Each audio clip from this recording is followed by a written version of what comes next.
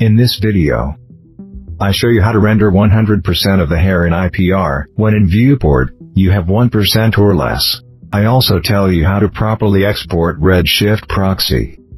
Hello, everyone, with you, Andre Charlie, and if this is your first time on this channel, then here, you can learn all the tricks and secrets of CG grooming. Also, get your questions answered and get inspired by references from the games. Subscribe and write in the comments, how long you work in 3D and why you chose this field. What influenced this? Also, don't forget to join my VK group and Telegram. There, I chat with subscribers, answer questions, share inspiration. You can share your work and so on.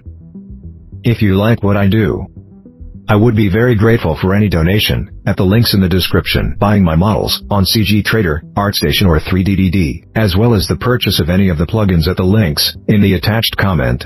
What will it get you? It's very simple. If enough money is collected per month, I will be able to devote my full time to creating lessons for you, not 3 hours a day, which, as you have already noticed, not enough, for the fast release of new series.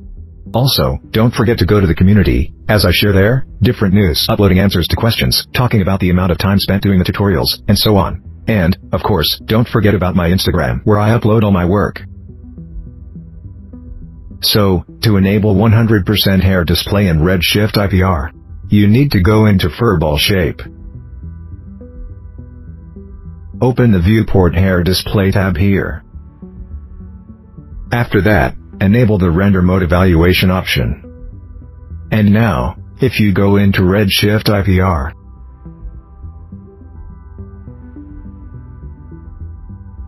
then we will see -100% display of hair. The same option is required for 100% hair display in RS Proxy. Let's test this theory in practice. We export the hair to RS Proxy. This object can be deleted. And import RS Proxy. Select a previously exported file. Next, we turn on the bounding box display. And see what you get in IPR. By the way, the IPR update is much faster, because Redshift does not check all Ornatrix modifiers. That is, the renderer is practically in real time, if you have a powerful video card. You can also enable RT mode if you wish.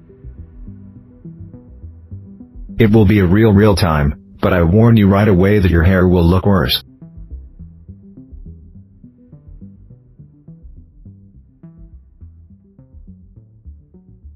That's all I wanted to show in this video. Thank you for watching and I wish you peaceful skies.